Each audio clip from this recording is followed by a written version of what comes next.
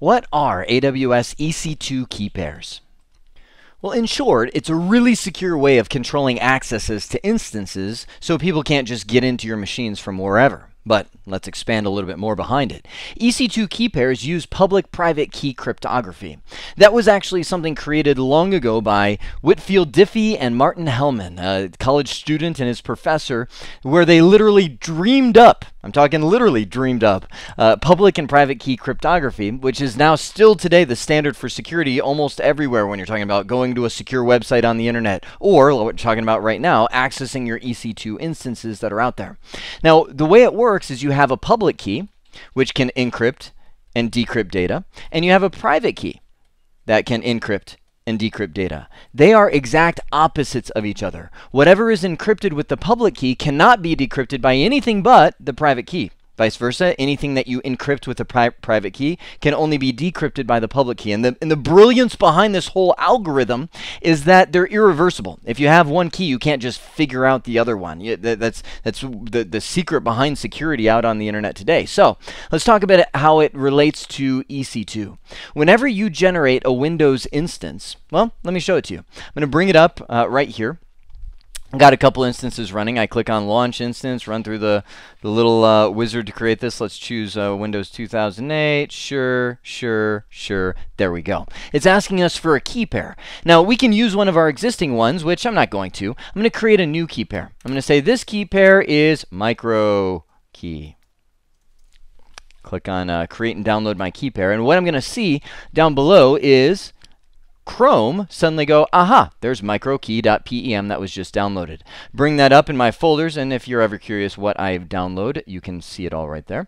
And I'm going to bring this over here. Let's get that out of the way, shall we? And I'm going to bring this over here and talk about, this is, when I downloaded microkey.pem, this is the actual meat of, you see it right there, the private key. This is the key itself, not the algorithm or anything like that. That's just whenever something is encrypted, it runs through this giant blob to really kind of mush it all up to make sure nobody gets it. So now I have one half of the keys stored on my computer. I'm going to close this down because I want to show you this. I've got an instance running right here. It's a Windows instance. SD Core TS01 is its name. When I right click on this for Windows, it says I've got get Windows password. And in order to do that, the way Amazon works it is they say, well, this is your encrypted password, which we encrypted with your public key. You don't have that because we only gave you the private key. That's what they download anytime you create a key pair on AWS. So I have this encrypted blob, and I'm going, well, I don't need that. I need my Windows password. So what I need to do is find the PEM file CBT pair 2, which is what I already generated. So I choose that file. Look at all my downloads again. And there it is. That's the private. You can see it kind of puts it in. I can also paste it in there. And I say, decrypt my password. Tell me what that is. And it goes, aha, there is your password, which I will now quickly change so the internet does not get to that for this server. So you can now get into that server, manage that server, all that kind of stuff with that administrator username and password. That's how it impacts Windows machines, nothing more. It's not a big deal because now I can go in and change that password to whatever I want to, and I can chuck the key pair. I don't really need it. Linux, it's a little bigger deal.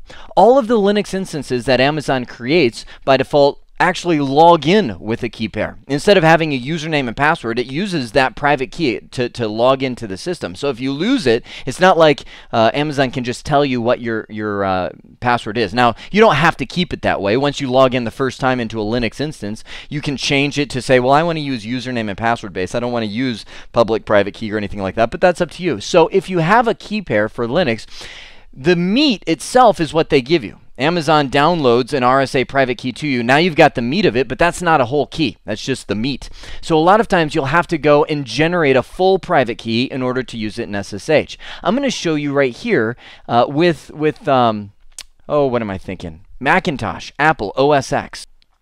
Right here, this is just a website. You can grab this on Google and other, OS X really is free BSD on its underpinnings. Other Linux instances have different ways of doing this, but in OS X, they downloaded the EC2 command line tools, and they generate a real key pair by using this commandlet, EC2 add key pair, and then they name it, EC2 key pair. Then you paste in that private key, the one I just showed you, that's all text, into there, and that generates an actual key that you can use. If I scroll down a little bit more, you can use that when you're SSHing to your Linux instance. So I say SSH using this key pair I just generated from that meet, that private key, when you connect as the root user to this AWS instance. Last question, what if I lose my key? Well, if you're talking about a Windows or Linux instance, with Windows, if you lose your key, no problem as long as you change the administrator password or at least wrote it down. But let's say you didn't. Let's say you're locked out of it. One of the backdoor strategies that you can do is you can go in to your AWS Management Console, right-click on the instance, and say, I want to create another image out of this. Frankly, if you lose your key, you're stuck if you don't have any backdoor way of getting in. But what I can do is freeze this instance in time as an AMI. That's an image. Then I can generate another instance from that and get a new private key applied to it to where I can still get into it. I hope this has been informative for you, and I'd like to thank you for viewing.